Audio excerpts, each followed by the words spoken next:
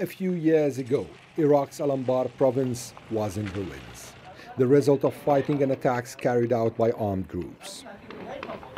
The city of Ramadi under attack from ISIL fighters. But for now, the streets of Fallujah are deserted. Today, its main cities, Fallujah and Al Ramadi, are full of reconstruction projects and new developments. Anbar has become a magnet for investments. We facilitate the work of serious investors to work in Anbar province. Since 2017 until 2022, we have managed to start strategic projects in all parts of the governorate, especially with roads, schools and hospitals. One of them is this hotel in Al Ramadi. Since the decline of ISIL, it has risen on the bank of the Euphrates River and is nearly ready to welcome tourists.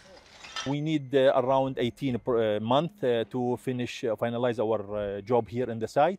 Only the hindering by after the war of in the Anbar, the hinders were only the corona events. Once the project will finish, all users will come here, and many guests from outside, from out of Iraq.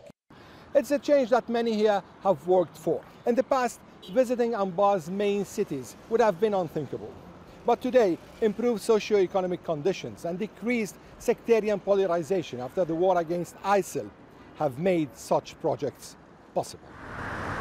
They are financed by the provincial government or the private sector.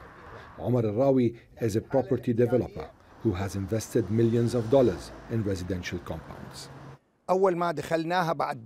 When we first entered Ramadi after it was freed from ISIL, it was totally destroyed, like the aftermath of World War II. To rebuild a city within 2 years is no easy job.